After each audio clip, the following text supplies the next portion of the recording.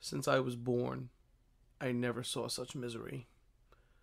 United States cavalryman, retelling his time at Andersonville prison camp. Anderson prison camp was founded, like many, to hold soldiers, not for a long period, but to just hold the troops for prisoner exchanges. But it had turned into something worse. The camp was commanded by a Swiss immigrant named Henry Wirz, who had recently moved to the United States before the beginning of the American Civil War. He decided to serve the Confederate States of America in a Louisiana regiment, and was wounded during the Battle of Seven Pines during the Peninsula Campaign in Virginia. He'd be given the rank of captain, and he would move from desk job to desk job until February of 1864. In February of 1864, the Confederate government established a railroad depot and prison camp called Camp Sumter in central West Georgia. It became known for the small town nearby named Andersonville. Now, this started a dark period in the American Civil War. Camp Sumter, aka Andersonville, was never meant to be a permanent resident camp. It was simply a 15-foot stockade wall that was at the beginning 16 acres large, which would then turn to 26 acres of the large wooden fence. Now, I keep mentioning how Union prisoners were not supposed to be there long. So, throughout the war, they had been doing prisoner exchanges between Union and Confederate forces.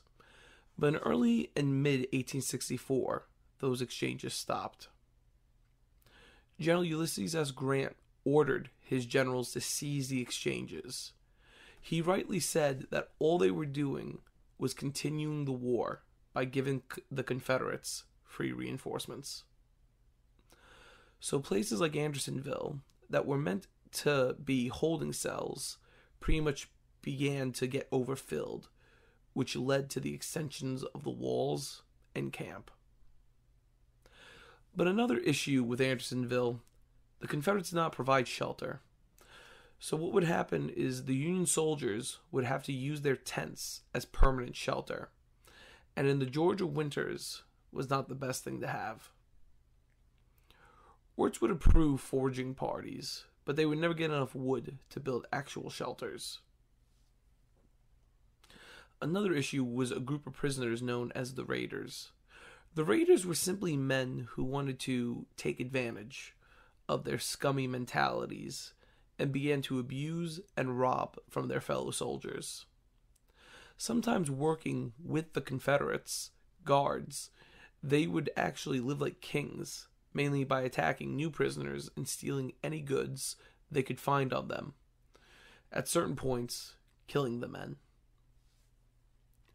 Wirz did not want to risk his small command to take down the Raiders, but inside the prison, a group of prisoners formed an eternal police force called the Regulators, who would go on to overthrow the Raiders, and with Wirz's support, punish the Raiders, executing 6 believed to be the leaders. Now, as bad as the Raiders were, the sanitary conditions were worse. A small creek went through Andersonville that was for the use of the prisoners, for fresh water, a place to get water, and bathe. But that became pointless when Wirz stationed his garrison's camp upriver from the prison. So the fresh water quickly began to taint by the guards' waste and the dirt from them bathing, forcing the prisoners to turn to rain as their only source of water. They would leave cups, bowls, and even their wool blouses out to collect the water, then boil the water in an attempt to clean it. This caused many different diseases to break out throughout the camp, including diarrhea, dysentery, scurvy, and hospital gangrene. Those who tried to escape would be punished in the most severe way, either given the chain and ball, a device that you and your co-conspirators would be chained to a large metal ball and have to drag it throughout the camp, or the worst one, the stocks, which Wirz would leave prisoners in for days and sometimes a week or two, resulting in many men dying from strangulation. There was also something known as the deadline. Now, Andersonville's stockade, in all honesty, was a pile of sticks hashed together. If anyone wanted to, they could just all run into the corner and collapse that part of the wall with enough force. So the Confederates had to find a way to stop any chance of that happening. So they created what became known as the deadline. It was a small wooden fence that rested 19 feet from the main wall.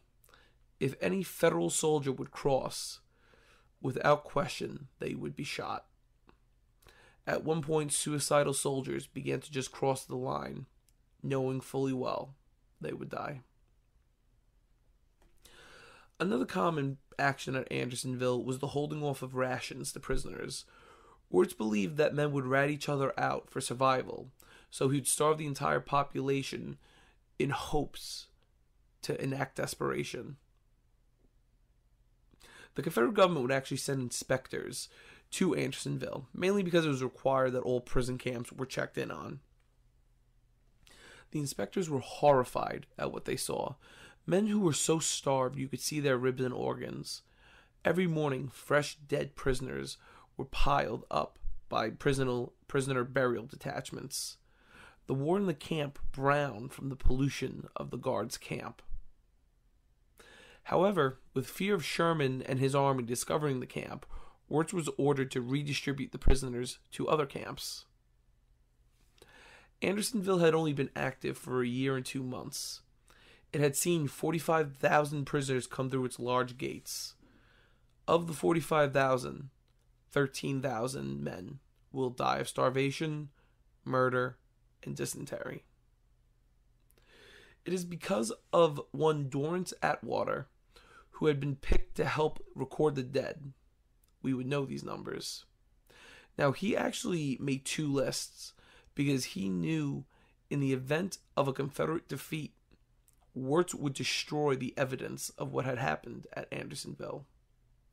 So he hid his own personal log that identified 13,000 Union soldiers having died under Wirz's care. Federal forces would take Andersonville May of 1865. The footprints of the prison camp were still visible, and the soldiers had now seen what their comrades suffered through.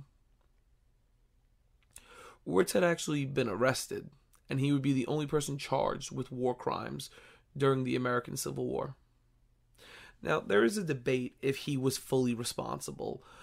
Now, of course, after the war, he was the primary target as the commandant of the camp. But there's a point people make that Andersonville was not supposed to be a permanent prison. It was supposed to be a holding cell that turned into a permanent prison because of Grant's orders. And the reason the rations were so low was because of Sherman's total war policy throughout Georgia, which had robbed the region of food. But Wirz was medically trained, and it did not excuse actions like the stock, ball and chain, or the contaminated creek that killed so many. So he was hung in Washington, D.C., at the same prison and scaffold as the Lincoln conspirators. Andersonville, of all the atrocities of the American Civil War, is the one that is most sickening. The fact that men looked on and laughed as they watched their fellow men starve and die. Today, Andersonville is a National Historic Site, where part of the stockade is still standing, and you can see examples of the camps. The tale was also survived by the 1996 TNT movie Andersonville, which showed the true horrors of Andersonville through the eyes of the men of a Massachusetts regiment captured at Cold Harbor. Thanks for watching, friends. I'd like to jump back to the American Civil War again after our little break. If you're a new viewer, I would love to invite you to subscribe, and to all my returning viewers, please like, share, and comment, and we'll see you in the next one. As we entered the place, a spectacle met our eyes that almost froze our blood with horror, and made our hearts fail within us. Before us were forms that had once been active and erect, stalwart men, now nothing but mere walking skeletons, covered with filth and vermin. Many of our men, in the heat and intensity of their feelings, exclaimed with earnestness, "Can this be hell? God protect us." And all thought that he alone could bring them out alive from so terrible a place. In the center of the whole was a swamp, occupying about 3 or 4 acres of narrowed limits, and a part of the marshy place had been used by prisoners as a sink. An excrement covered the ground, the scent arising from which was suffocating. The ground allotted to our 90 was near the edge of the plague spot, and how we were to live through the warm summer weather in the midst of such fearful surroundings was more than we cared to think of just then.